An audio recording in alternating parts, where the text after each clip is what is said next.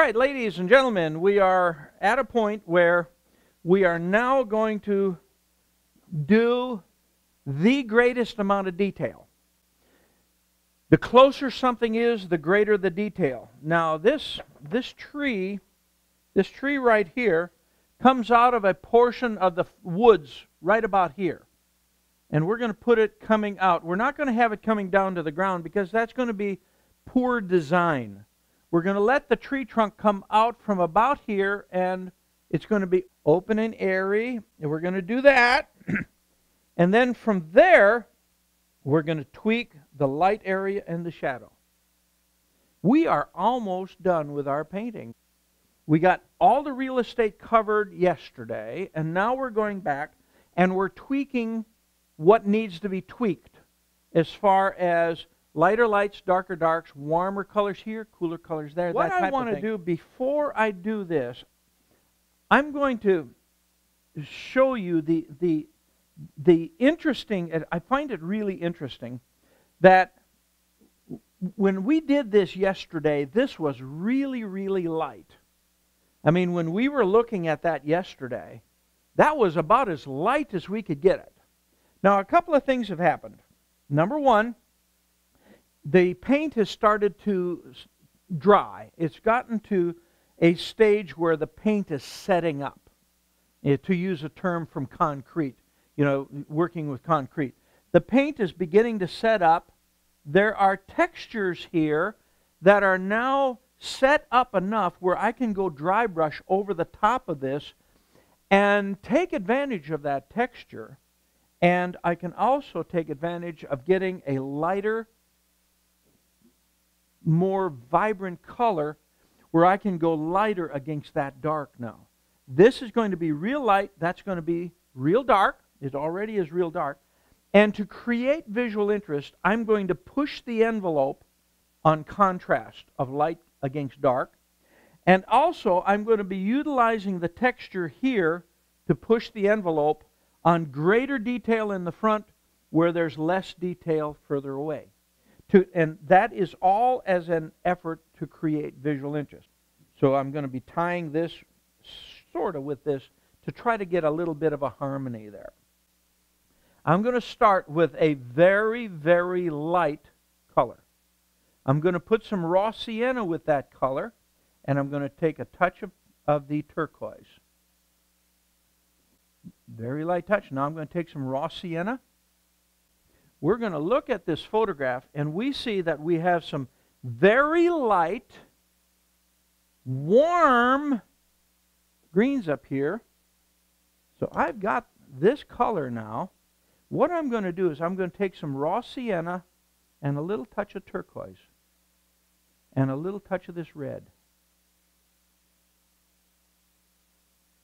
The turquoise cools this down slightly. My brush is overloaded now, so I can't get the effect that I want. So I take the excess off my brush. Now I'm going to load my brush with that little darker, little cooler color. And now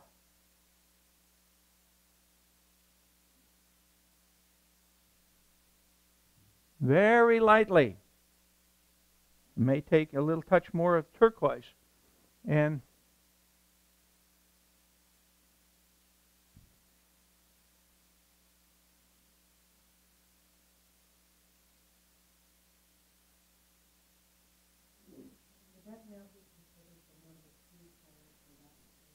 yeah, it's about the number 2, but I'm not going to get real dark on the shadow. So I'm going to take a little more raw sienna now, maybe a touch of burnt sienna, and turquoise. Just get a little bit dark. I don't want this to be too stark.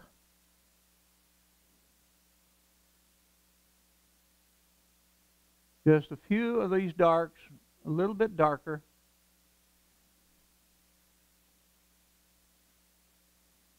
I'm going to come up, in the photograph it comes up a little bit higher.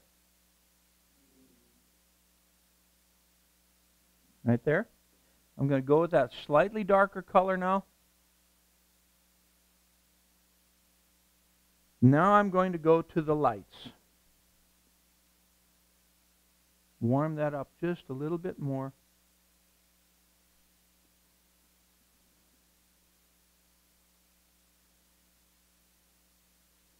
brush is too loaded. Take the excess off. Now load my brush where I'm in control of the color.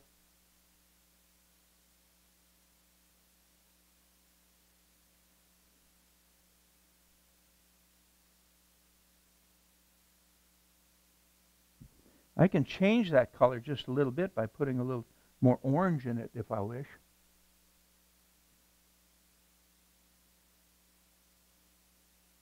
And I can bring some of that color down into the trees just slightly. That's about all I need. Light, open, airy. Okay? Now, I'm going to have you do that. I want you to do this light area here and then do the open and airy lacy tree. And that means no pressure on your brush. Do not try to do it with an overloaded brush. Mix your color, and after you've mixed your color, if your brush is too loaded to control it, wipe the excess off and then take a manageable amount of paint and put it on there. As I stepped back away from my painting, I saw that I needed to be a little bit more dark just in a couple places on this tree here. So I'm going to make a little bit of a slightly darker color just in a few places. But I want to keep it open and airy. Just a few darker darks and a little on the cool side. So I'm going to do a couple of things now with this little demonstration.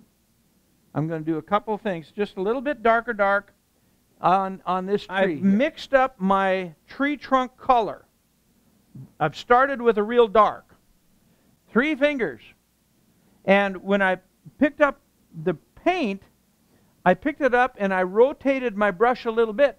So I actually have a little bit of a knife edge on my brush. So now I'm going to go in and starting at the top, I'm going to put some of these limbs in here.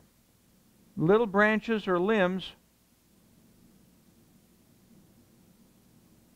And I'm going to do the same thing. I'm going to lighten this stuff up a little bit here, lighten this tree trunk color up a little bit. And I'm going to wipe off the excess so I'm in control. And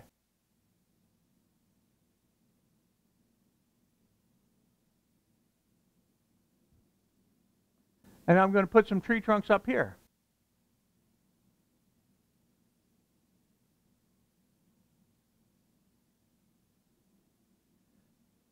How does this look? Well, there's you know, you don't want to have your brush too charged with color so that you're not able to control it.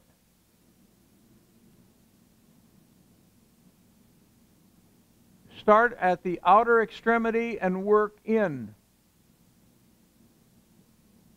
Here's a dead branch. There's a dead branch because nature is kind and cruel to its members. And I'm going to let that tree come out from this part right here. Now, how am I going to get that to stand out? Well, I'm going to do the darker values of tree trunk first. I'm going to do the darker values of my little limbs and twigs. I'm going to do some of those darker values first. And then I'm going to go down to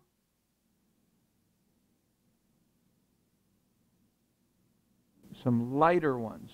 Okay? Now there might be some tree trunks that I want to be aware of over here.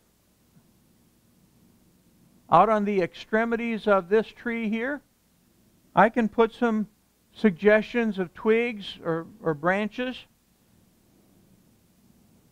I might even want to put a little something that's showing that there was a tree here that died, that breaks this line right here.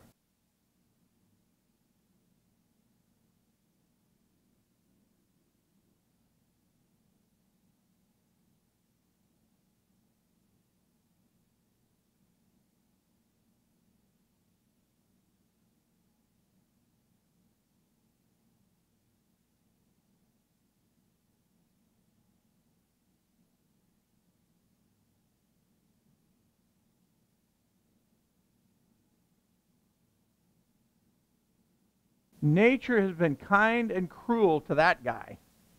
All right? So now, I've got just the dark and the suggestions of trunks and limbs and branches. So now I want to show that light is going to get through to illuminate some of this. Grab some orange and a light color here, and some of this tree trunk color. I'm going to lighten it up some. So I've got a gray. This is going to be a nice place to show where some light is getting through and illuminating that tree trunk. That's a good start.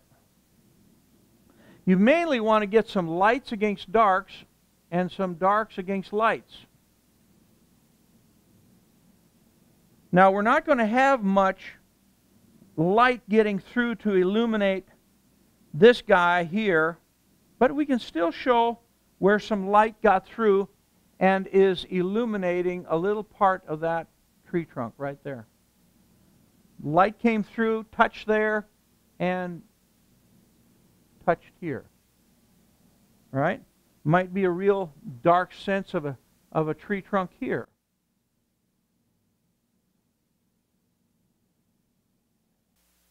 I'm going to show the light coming through and hitting there.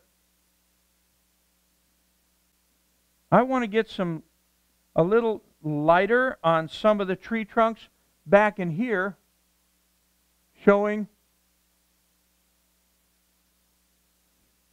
a little bit, breaking up some of these darks with tree trunkness that's back in the distance.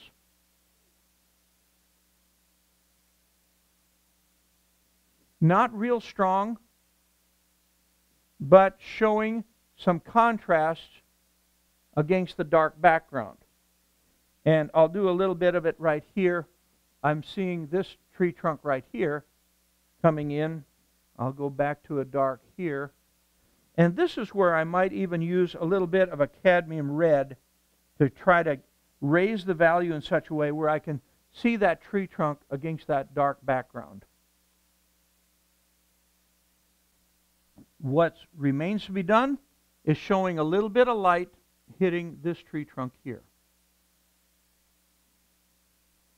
And we'll put a little bit of light right up in here. Now, one of the things that I want you to be aware of is I've used strokes going like this, but you don't want to leave that on these larger portions. You want to go in on the larger portions and put some horizontals or diagonal strokes to break up some of that long stroke that follows the contour of the branch. So here, I'm going to come down here and break that up a little bit with some horizontal or diagonal strokes, which helps with, where did I do that? Right there. Right? We'll lighten that up just a little bit.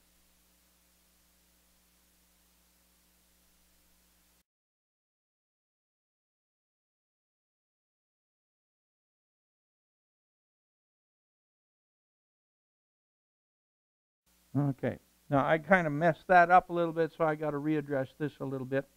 But I'm trying to get that tree trunk to stick out just slightly.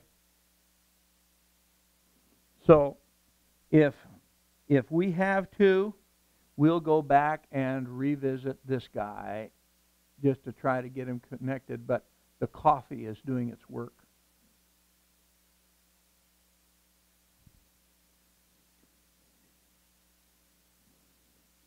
Now, here's where we can use that maul stick.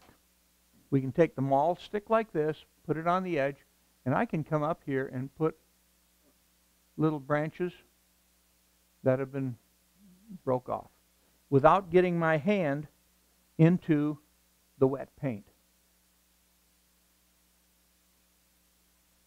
All right? So there we have it. Now, do thou likewise.